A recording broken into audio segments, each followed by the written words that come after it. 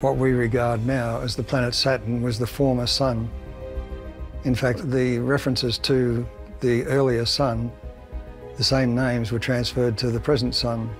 Helios, Ra, Sol, all referred originally to Saturn. As a brown dwarf, we've tended to call that brown dwarf Proto-Saturn because Proto-Saturn was changed on entry into the solar system to become the ringed planet Saturn.